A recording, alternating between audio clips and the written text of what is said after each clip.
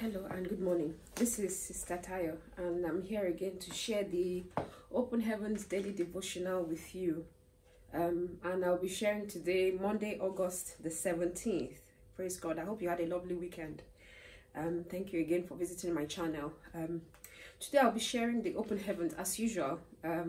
For the whole of August, I'll be sharing the Open Heavens Daily Devotional by Pastor E.A. Adeboye, the General Overseer of the Redeemed Christian Church of God.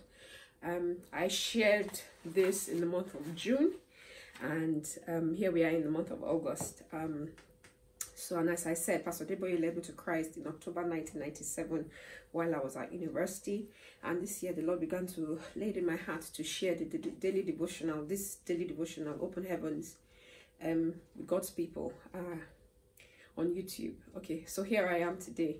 And today is Monday, August the 17th. And the title of today's daily devotional is Rejoicing in Hope. Rejoicing in Hope. And so what Pastor does is that he will give you a few verses to read.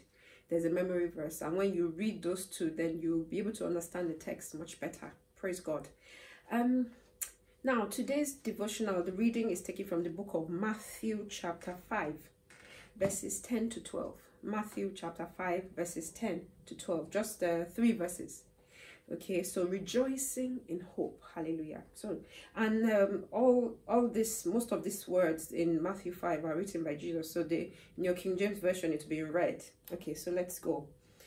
From verse 10, Jesus said, "Blessed are they which are persecuted for righteousness' sake, for theirs is the kingdom of heaven. Blessed are you when men shall revile you and persecute you, and shall say all manner of evil against you falsely for my sake." Jesus said, "Rejoice and be exceeding glad, for great is your reward in heaven. For so persecuted they the prophets which were before you." Praise God. May the Lord bless the reading of his word. Now, the memory verse is taken from the book of Romans. I'll just go there quickly. Romans chapter 12, verse 12. Romans 12, 12. From the King James, it says, "Rejoicing in hope, patient in tribulation, continuing instant in prayer." Let me read that from another version. Let me read the King James again. It says, rejoicing in hope, patient in tribulation, continuing instant in prayer. And that's King James. Let's read a more modern translation, the Contemporary English Version, which is the CEV. It says, "Let your hope make you glad. Be patient in time of trouble and never stop praying." Let your hope make you glad. Be patient in time of trouble and never stop praying. Hallelujah. Rejoicing in hope. Pastor says that Abraham, despite being childless at 90, kept his hope to become a father of many nations in Romans 4:18.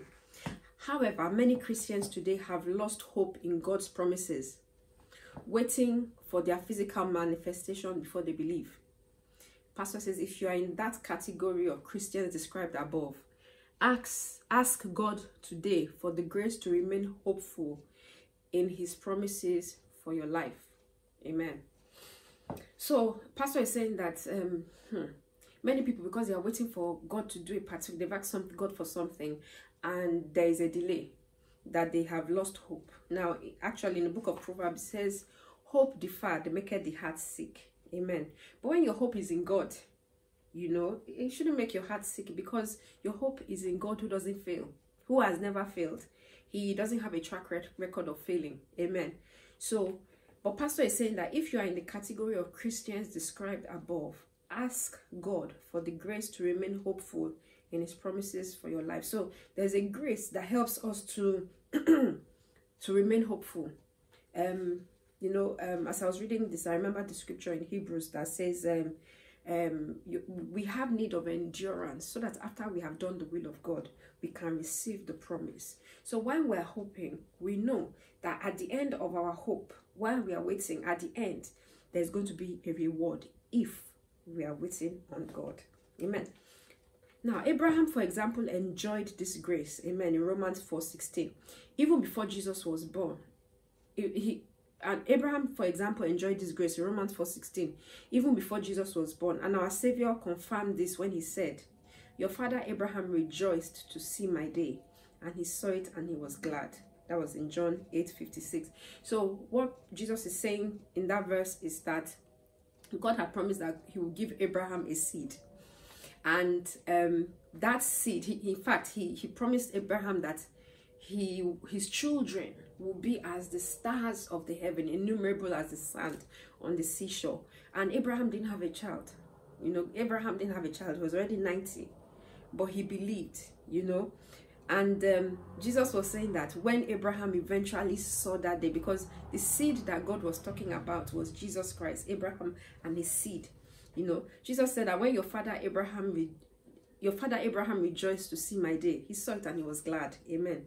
The grace was so sufficient that he hoped against all odds and developed faith that earned him friendship with the Almighty God. Because Abraham hoped in God and he waited for God.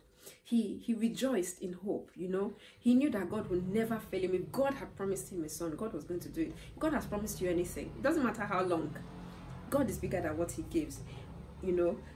He knew that God was going to come through for him. Hallelujah. And he rejoiced in hope, so much so that it was accounted unto him for righteousness. Amen.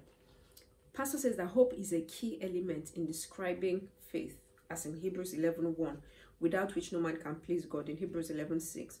Hope ensures that we obey his commandment to always rejoice, even in the midst of tribulations. Hallelujah. Hope is the assurance that what we desire will come to pass, in Romans 8:24. Today's memory verse also lets us know that through hope we can develop patience and strength, especially in tribulation. It's saddening, however, that some Christians lose hope and backslide in the face of trials. This ought not to be. For me, I've waited on the Lord for many, many things, but I've come to the stage where if God doesn't do it, it doesn't change how I feel about him.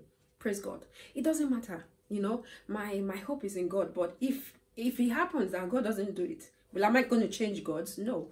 In June, I told a testimony about some relatives of mine who were, you know, they were Muslims, you know, and then along the line, they met Christ, and both of them got married and were in Christ. And they had a child, and then they had struggles financially. And because of the struggles, you know, even though they were in Christ, their other family from the other religion began to cajole them that they will get them a job, but they have to come back to that old religion. And they gave up Christ for the sake of money. Amen. They failed. Their faith failed in the day of adversity, but that's not our portion in Jesus' name. Pastor said it's saddening, however, that some Christians lose hope and backslide in the face of trials, and this ought not to be. In today's Bible reading, Jesus talks about rejoicing as a means of endurance, as well as the blessings attached to enduring persecutions. James 1:12 says, "Blessed is the man that endureth temptation, for when he is tried, he shall receive the crown of life which the Lord had promised to them that love him." Pastor says hope also helps one to tarry for results in the place of prayer.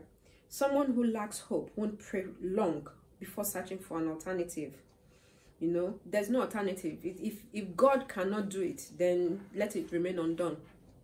If I'm asking God, I've been waiting on God for something and I don't get it, then let it remain undone. I'm contented. God is more than enough for me. Amen. I wrote here that God is greater than the thing that you are waiting for. God is our portion in the land of the living. You know, I wrote here that waiting has a result, a reward. And waiting is a skill. During the time that you are waiting and rejoicing in hope, God is teaching your spirit and your flesh certain things. And it is good that you endure till the end. Amen. Pastor says that Abraham had faith in God and it was imputed to him for righteousness in Romans 4:17-22. Beloved, are you losing hope already? Please do not, because there is glory ahead of you. Be patient so you can obtain, as in Colossians 1:27. Amen. Hope. When you put your hope in God, the Bible says hope maketh not ashamed, because the love of God has been shed abroad in our hearts by the Holy Spirit. Rejoice. In everything, give thanks. Like I said here, God is greater than the thing that you are waiting for. What about if God doesn't do it? Are you going to change God's, or are you going to find an alternative? God forbid. God forbid. You know, faith, our God is faithful. Hallelujah. He did not fail with Abraham. He will not fail with you. And I join my faith with you that which you are waiting on God for, that it will come to pass speedily. Amen. Amen. Amen. Amen. And Pastor says here, action points. Take time to give God intense worship, even when it seems difficult to do so. Hope shall rise for your comfort. In Jesus' name. You know, the children of Israel, they were traveling through the wilderness for 40 years. But at the end, you know, they got into the promised land. And same with Daniel. You know, the children of Israel have been taken into captivity for 70 years. But at the end of it, they returned to their land. The tribulation you're going through has an expiry date. So you have need of endurance, so that after you have done the will of God, you can receive the promise. Don't die in the wilderness. Amen. And may God fill your heart with joy. Pastor says we should take time to give God intense worship. Hallelujah. Begin to rejoice and give him thanks. Hallelujah. Praise God. Thank you very much for visiting my channel today. I hope this has blessed you, and I look forward to seeing you tomorrow. Thank you very much. Don't forget to subscribe to my channel. Tap the notification bell. Give me a thumbs up. Drop a comment or ask a question. I look forward to seeing you tomorrow, and please invite others to the channel as well. Thank you, and God bless you. See you tomorrow.